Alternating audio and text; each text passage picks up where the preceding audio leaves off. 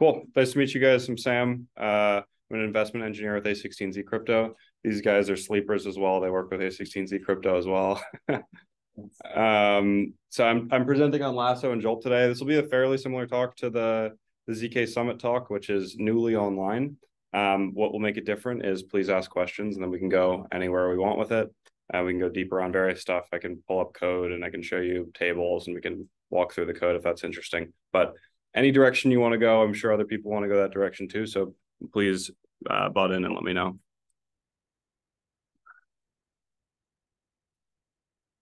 This is my Rust skills. Okay. So first, some background. What are these papers? Lasso was written by Srinath Sethi, Justin Thaler, and Riyad Wabi. Provides a faster lookup argument prover than the existing constructions. It's capable of proving lookups into massive tables, think on the order of 2 to the 128 entries, and you pay costs roughly proportional to the number of lookups rather than the table size. Jolt built on top of Lasso. It applies Lasso to an entire instruction set, think RISC-V or WASM or the EVM. And it has a faster prover with more accessible DevX and easier auditability than the other approaches. In terms of background, do most people here have some ZK background? Does a multilinear extension make sense to everybody? Okay. We are going to do that background, but if I'm going too slow or too fast, let me know. I think you're going to be good. Okay, cool. In terms of agenda, we're going to talk about lookups. What are they? Why we care? We're going to do a high level on sort of the lineage of where Lasso and Jolt come from. We're going to talk about multilinear extensions for a bit. And then we're going to build a full single instruction Jolt VM and show you what that highly unstable developer experience looks like. First, what is a lookup? So this is a bitwise instruction. This is bitwise OR. This is where you take two integers, you represent them in terms of their bits, and you operate over each pair of bits sequentially. These are very efficient within Silicon, but very expensive within a snark because you have to decompose these elements into their bit representation, which can be 64 or even 256 bits, operate over each set, and then recompose them. So what can we do instead? There is an idea known as a lookup, where you take all permutations over the operands. Here we're taking two 2-bit operands, so all permutations, 2 to the 4 rows. Then we have this 2 to the 4 row size table. We can pre-compute this, we can commit to it, and then we can do a cheap operation in a snark known as a lookup, where you just create an evaluation proof that this operation exists somewhere within this table. So this is pretty reasonable for 2-bit operands, but a 2-bit operand table is pretty useless. Realistically, you'd want each of those parameters for a VM to be 64 bits or even 256 bits, which means you end up with a table of size 2 to the 128 rows, which is entirely impractical to pre-compute, much less to commit to or create evaluation proofs over. So in practice, instead, what we often do is a chunking operation. So this is a 32-bit operand. We take our integers, we represent them as bit vectors again, but then rather than splitting them up into individual bits, we're going to split them up into 4-bit chunks. Oh, wow. The other version of this has this accelerated, but we're going to wait for all of these to load in. So, 2 to the 4, or there's 8 bits of operands here, so we have 2 to the 8 rows. That means that's a reasonably sized lookup table. And so it's some hybrid of the two. And still, these operations are very cheap. We can do each of these lookups into an 8-bit lookup table. Isn't it 12 bits? The operand size is 8 bits. So like this is the output of the operation. Those are the inputs. So yeah, 2 to the 8 rows. Okay, and that's much more reasonable to compute. So this brings us to an interesting question. You can imagine we have this 2 to the 128 size table. We aren't going to use many of those rows, even across all of the computer programs in the world. And so you can sort of analogize, and most of these lookup arguments, you pay costs roughly proportional to the size of the table itself. You can analogize this to building a very large library, putting in all the shelves, filling it with books, getting on a ladder to collect 2 of the books out of it, and then burning the library to the ground. It's pretty wasteful. And so you wonder if there might be a better way. So this brings us to the high-level idea behind Lasso. The key idea of Lasso comes from a paper called Spartan by Srinath Sethi. In 2020, Spartan presented this idea of the Spark commitment scheme, which is a sparse polynomial commitment scheme. That is one where it can efficiently commit to multilinear polynomials where the majority of evaluations are 0. In other words, a sparse multilinear polynomial. Spartan presented this idea in the context of R1CS circuit sat, where if you've ever done R1CS, you know that the majority of those terms in those matrices are 0, and so it's wasteful to have to pay costs to commit to all of them. So where Spark applied this to R1CS commitments, instead we're going to apply this to sparse lookups to hopefully have a similar reduction in cost profile. This idea is known as Surge, and it allows us to create like sparse opening proofs to lookups. And then Lasso is a thin wrapper around this that is sort of our backend for Jolt.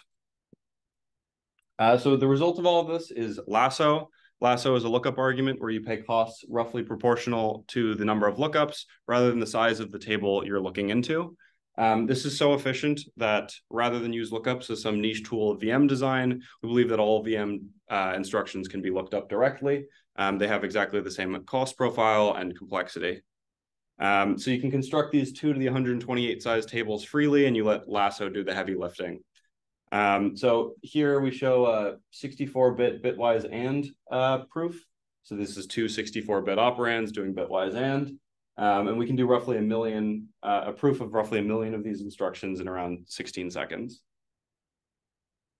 And the point here is that all 64-bit operand, 2 64-bit operand instructions can be done with exactly the same efficiency and complexity. So there's 2 specific important takeaways here. First, it's very fast. So this compares to the Halo 2, KZG, and IPA backends. Halo 2 is the most common usage of lookups in roughly production today. There's not that many production examples of ZK, but the one that most people are building on top of. And this is the most apples-to-apples comparison we can do. And Lasso is the line on the bottom. We're roughly 10 to 40 times faster on sort of the most direct comparison we can do, but it really shines in sort of indirect comparisons. The second takeaway is that it's very simple. So Jolt VMs are highly modular and highly comprehensible. What I'm going to hope to prove to you today is that these VM, this is the cleanest and simplest way to build a VM. This is roughly the entirety of what you need to build a Jolt VM. So later we'll preview actually building one of these out, but this is what I'm going to try to prove out. Yeah. What lookup argument is Halo 2 using? Is it just some poly-IP lookup? They have their own, actually. It's not even the one in the Halo 2 paper, but I don't know the specifics of what it's called. But it's like a swappable for any polynomial commitment scheme. Is that why you have Oh, commitment or lookup argument? It's because are those the same lookup arguments just instantiated? Yeah, the commitment scheme is either the IPA or KZG backend commitment scheme, but you can apply that to their lookup argument. Okay, so and that determines the properties, roughly speaking, of the lookup argument. Okay, so it's like the same lookup argument, just with different commitment scheme, yeah. And in practice, most people use the KZG backend, which is the one that's slightly faster. Okay, so first a brief detour on multilinear extensions. So many of you might be more familiar with the univariate low degree extension. This is used thoroughly throughout Plonk and other things. This is where you take a series of points and you encode them along a polynomial via interpolation. So if your points were 8, 6, 7, 5, 3, 0, 9, at your polynomial's 0th point, you're going to evaluate to 8, first point to 6, etc. So you interpolate this line. This allows us to commit to it.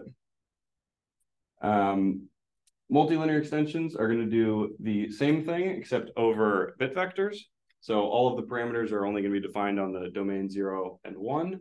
And so for if you want to define up to like 7, you're going to have a 3 bits of parameters on it. So where before we had this 8675309 encoded over the univariate domain, we are going to do the same over the multivariate domain by just encoding the bit vector that represents 0, then the bit vector that represents 1, etc. And you've probably heard this term, the Boolean hypercube. In this case, we have just the Boolean cube.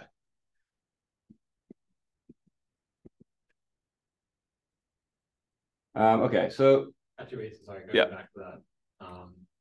Did you have fit like one more evaluation? Yes. I'm wondering if F7 is right here, or we could have done after the 8. Yeah, we can do up to after the 8 here. Yeah, good call out. So I wish that I could tell you this was the Boolean hypercube, and if you look deep into it, you'd find the evaluations you seek. But really, this is the Boolean hypercube. It's just integer indexes sequentially, rather than being represented as a single integer. You have bit vectors of size dependent on the maximum index you'd like to support. And we do this to be able to support multivariate polynomials for usage with the sum check protocol. Okay, and then we're going to talk about multilinear extensions briefly. So I'm going to introduce the EQ instruction here. The EQ instruction is going to take 2 integer operands. It's going to return 0 if they're unequal and 1 if they're equal. So in the case of 3-1, we're going to get 0. In the case of 2-2, we're going to get 1. In our case, we're going to operate over like the multivariate Boolean domain or bit vector domain. And so in our case, we want to represent 0, 1, 2, 3. So we can do that with 2 bits. And so each of these EQ instructions is going to take 4 bits of inputs, 2 bits for the first operand, 2 bits for the second operand. The multilinear extension of that operation is denoted with this twiddle here. We're going to call that EQ twiddle. And the multilinear extension is defined as the function which evaluates to the same thing as the operation over the entirety of the domain on which the operation is defined. So in our case, that's all bit vectors of length 2. And so that's 0, 0, 0, 1, 1, 0, 1, 1. The general equation for the multilinear extension of EQ for B bits is this function here. If we expand that for B bits, or for B equals 2, we end up with this. And if you plug in our original values, you'll find that these evaluate to the same thing over the entirety of that length 2 Boolean hypercube. And more generally, like this multilinear extension exists for most operations we'll need to do.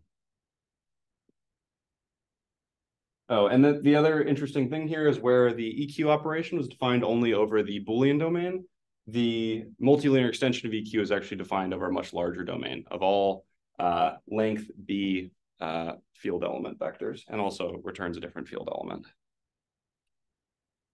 Okay, so now we're going to do a preview of the Jolt developer experience. So we're very much working on this at the moment. Lasso is complete. Lasso allows you to do a single instruction, do a lot of lookups over a single instruction. That's not particularly useful. Jolt will allow you to define a full VM of 50 or so instructions, and we'll prove all of it for you. Jolt is not done. Jolt is being worked on in this branch here. So this is very much a preview today, but hopefully will be out in the near future. So if you were to build an implementation of Lasso and build an implementation of Jolt on top of it, you spend a lot of very late nights with the paper, which is about 60 pages of math, and then the Jolt paper is another 60 pages of math on top of that. You'd eventually binary search your way down to this, which is figure 5 of the surge polynomial IOP. The good news is that if you build on top of us, you only have to understand this green box here. And so we're going to unpack that a little bit. So there's 2 Rust traits that you'll have to implement. Is this big enough for people to see? Okay. There's 2 Rust traits you'll have to implement a Jolt instruction. You'll implement 1 Jolt instruction per VM instruction. So the first Jolt instruction has 4 functions. The first 2 combine lookups in G poly degree correspond to this bit here. The subtables function corresponds to these T sub I tables.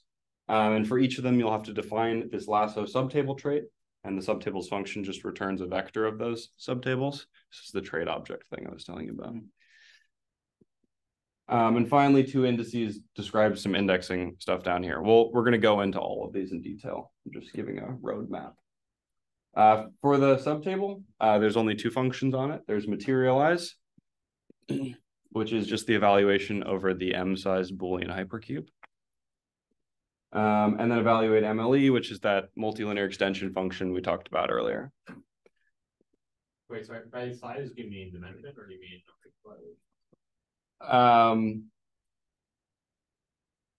So M here. Yeah, so M is we'll get to it in a second. Okay.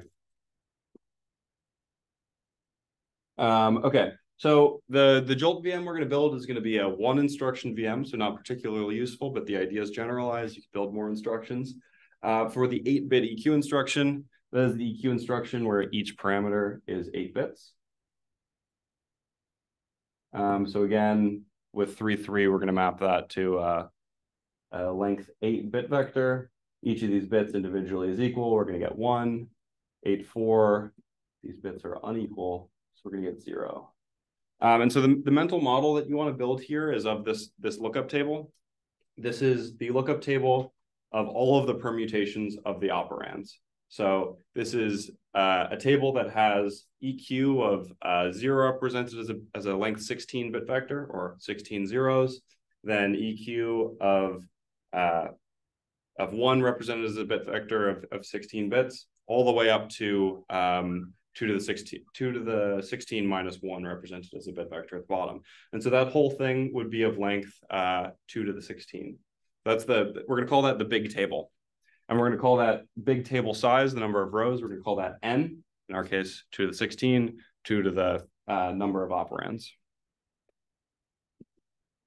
But I told you earlier that if we did this with 64-bit operands, this table, big N, would be size 2 to the 128, which is entirely impractical, and we can't work with it. So instead, we're going to do a collation thing here. We're going to make 4 what we're going to call subtables, these EQ prime tables. These are going to be 2-bit tables.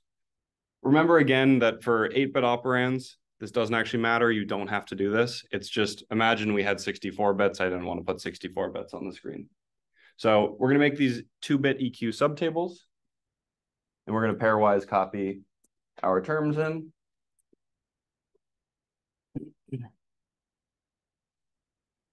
And then note that the EQ big table, depending on the parameters, is going to return 0 or 1, depending on whether the bits are equal or unequal. The EQ subtables are also going to return 0 or 1. If any single one of them is unequal, it's going to return a 0. We're going to multiply that through, and we're going to get the same evaluation as the big table. So we just take the product over all the subtable evaluations, and you end up combining them. So not every instruction can be decomposed in this way.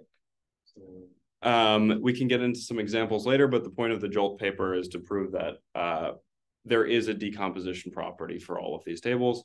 This is known as spark-only structure, or SOS. And it's not rigorously defined what you can and cannot define in this, but Jolt shows you can do it for the entire RISC-V instruction set. Okay, so this allows us to define another parameter. This is C. This is the number of subtables that we used. In our case, it's 4.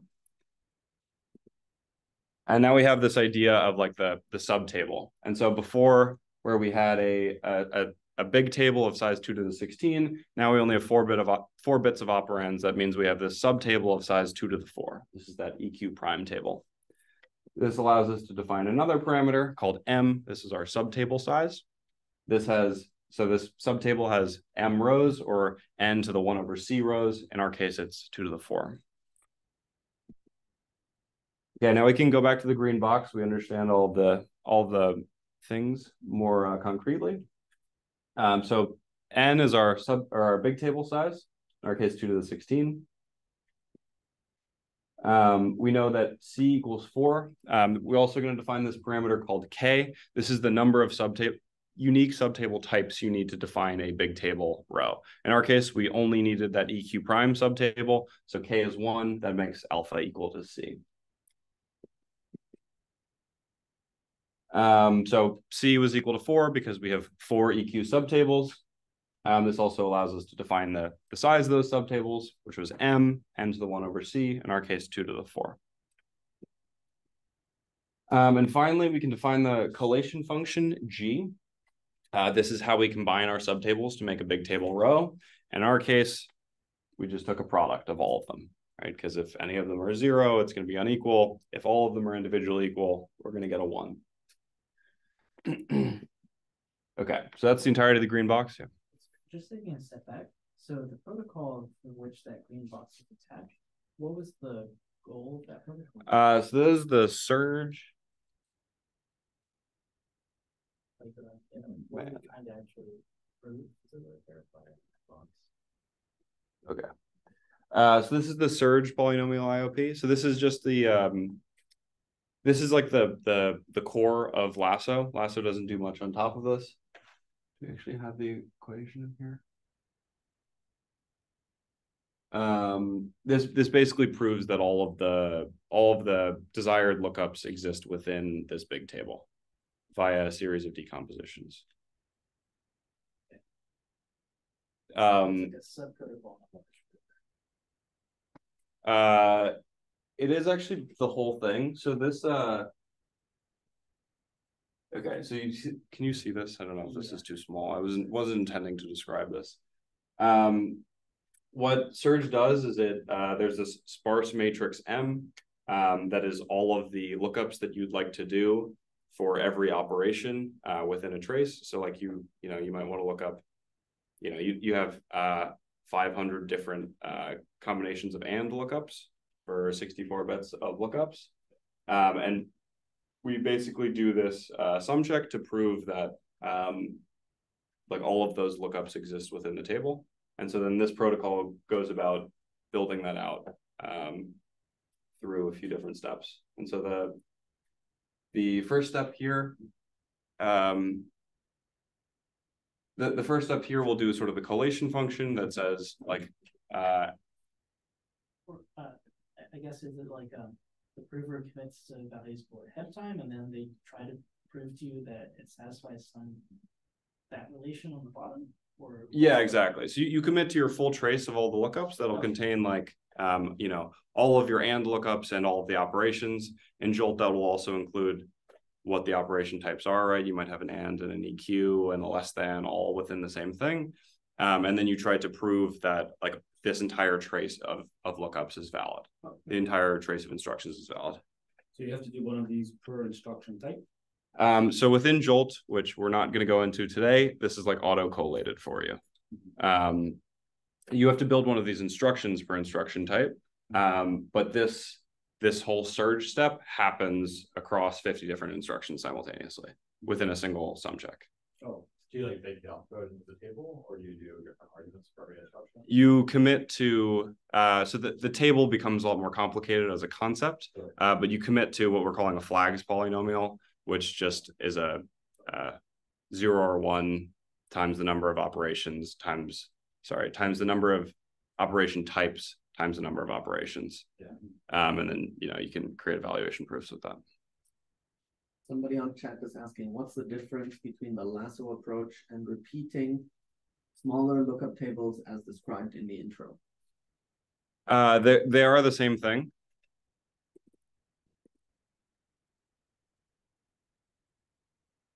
No, I wish I did less animations. So this is the same idea in the intro.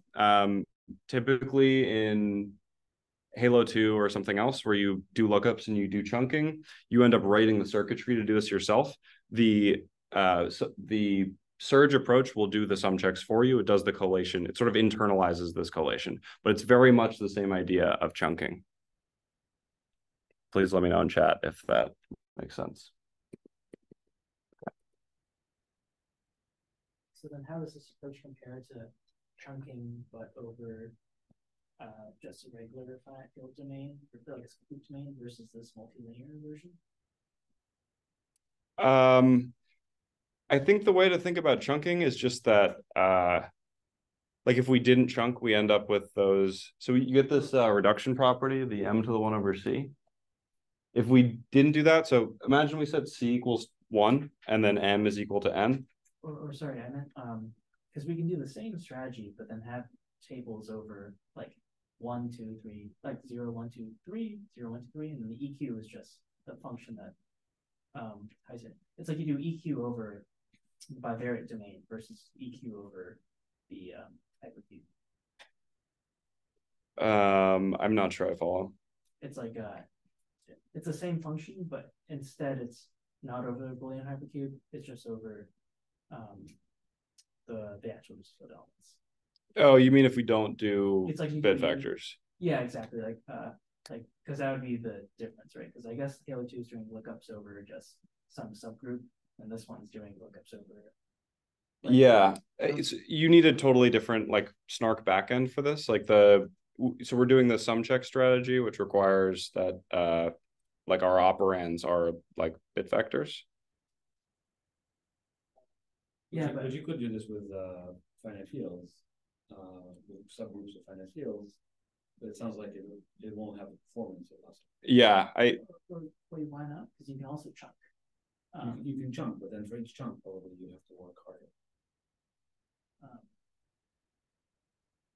The chunking is done in practice to be like people already do chunking, right? Like all of the lookups in Halo 2 today, nobody tries to do like a 64-bit lookup. It's impossible. You also don't try to do like 1-bit lookups, right? And so people go to something like 2 to the 4, 2 to the 8 size tables very regularly. So people do this for the non-multivariate domain. So what causes that difference in efficiency?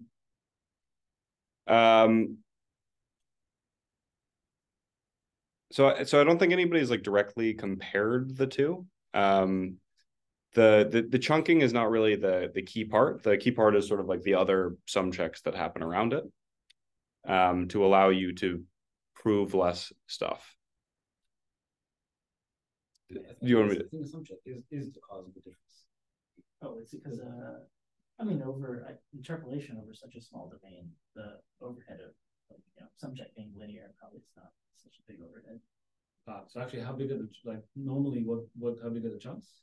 In our case, yeah. When you actually use it.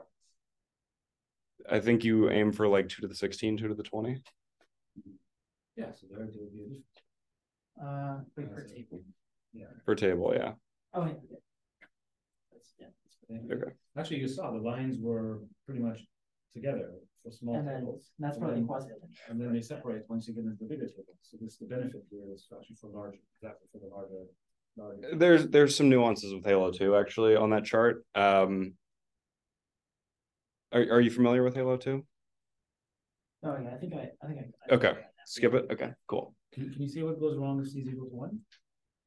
Yeah, so if C equals 1, then our subtable size is M. And in our case, we have M is 2 to the 128. And we have to do some compute over that. And, we don't have big enough computers for that. So you mentioned that in this case, you had only one type of subtable. Yes. I assume that's not always going to be the case. Yes. Is it also the case that the kinds of like copy constraints that exist are not going to be a one-to-one mapping? What do you mean by copy constraints? I guess on the previous slide, you have a relationship between this large table and the subtable, where every bit that indexes into a large table is represented in exactly one indexing into one of the subtables. Yes, that's exactly right. So the collation function G is not always just a product. Gotcha. So like for the bitwise ones, for example, it's a weighted sum. Yeah. And then 2 is that this indexing of how you copy over the bits is not always. So you have to do that custom per instruction. And I assume for like addition, you're gonna like do like subadders, and you're gonna have like carries being passed. Yes, around. exactly. And the multiplication isn't gonna scale well, but it's gonna be fine because you're gonna like make chunks of size. I don't know, word size over 4. We have not written multiplication yet, and so I'm not certain. Sure. So So in the next slide, I think there was like a K number. Yeah. And isn't it supposed to be 2? Because I guess G is also a table, right? It's multiplication. G is not a table. G is what we're calling the collation function, which is the way that you combine subtables into a big table evaluation. So G is just a function of 4 parameters, of C parameters. In this case, it's the subtable evaluations that combines all of them into a big table evaluation. In our case, it's just a product of all of those. Okay. Yeah. Sorry, and when you put this all together, right, you're gonna have like different instructions are gonna have different G collation functions, and it all just sort of fits together. Right? Yes. That's what our code deals with for you. Yeah. So the in Lasso, you only have one G collation function, right? That takes technically alpha parameters. So if K is greater than 1, then you have, a bunch of EQ tables here and then the next table. Jolt will deal with multiple collation functions and then collating the collation functions, but we're not going to talk about that. We can talk about that later if you guys are interested. Okay, cool. So the 2 traits we talked about earlier, Jolt instruction and Lasso subtable. So first, combine lookups. So this is just that G collation function. In our case, it was the product of all the terms.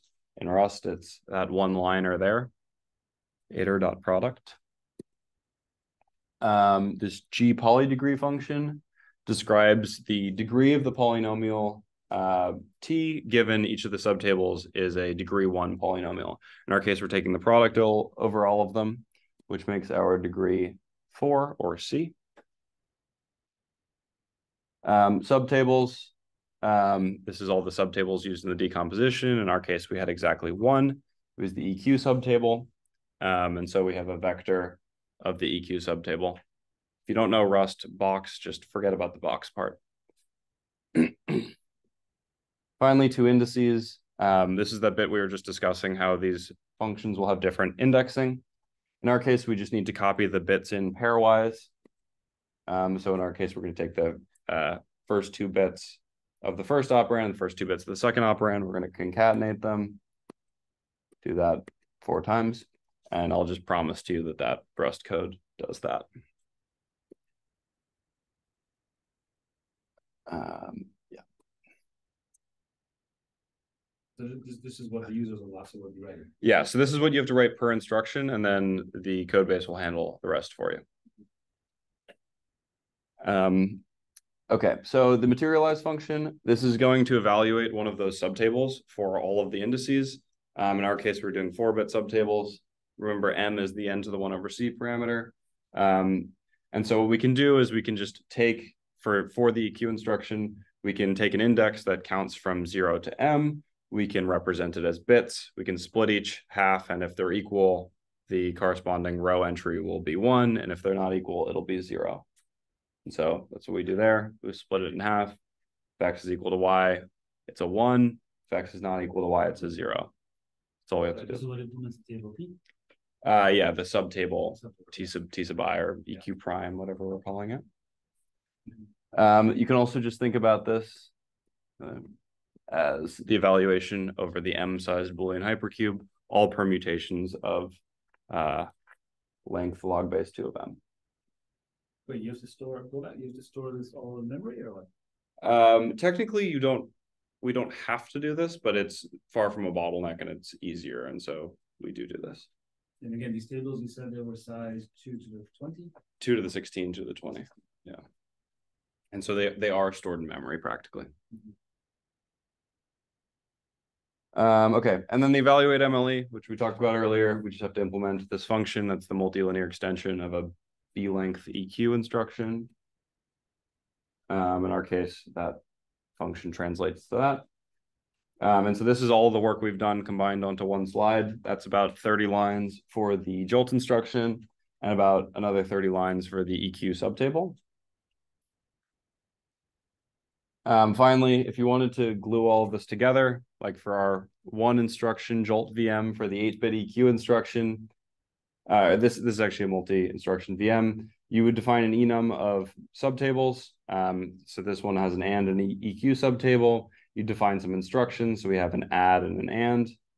You define our C and our M parameters, which are going to be shared across the tables. And then all you'd have to do to prove would be to call this proof function with a vector of those operations. So what I hope that I showed in the last 10 minutes is that these VMs are fairly simple. We didn't talk about any high degree constraints, no circuits or arithmetization. We talked about a bit of indexing, a bit of bit manipulation, and some multilinear extension properties. And then you can have a full VM built on top of it.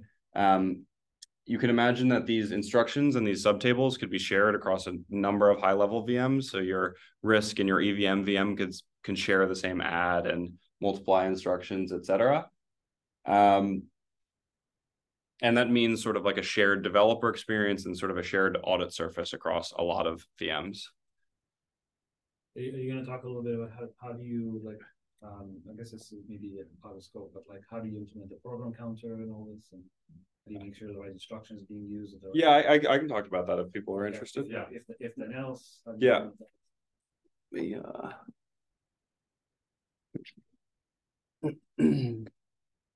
Unless there's other things you wanted to cover. That seems like a good direction.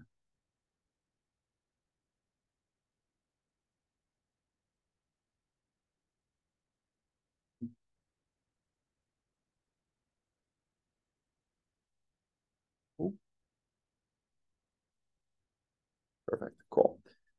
So this bit that we discussed, like this bit today was, yeah.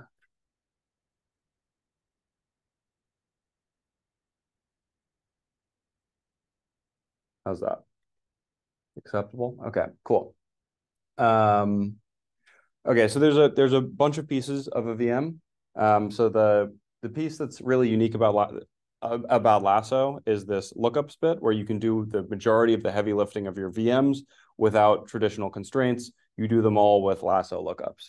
And so that's this middle section here. We take the transcript of lookups, that's all the operations and the opcodes, and then we ensure that those things exist within these super massive virtual lookup tables. The other bits are normal VM stuff.